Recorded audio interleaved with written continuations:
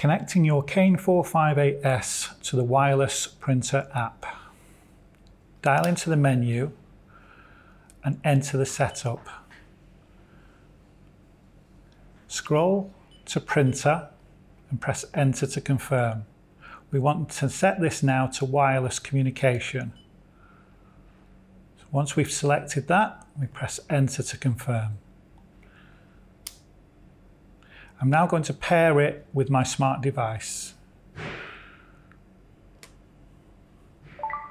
It sees the analyzer quite quickly, and you can confirm it's connected to the correct analyzer by checking the serial number on the app and on the back of your flue gas analyzer. To confirm you have a connection, select any of the reports, in this case pressure, and press the print key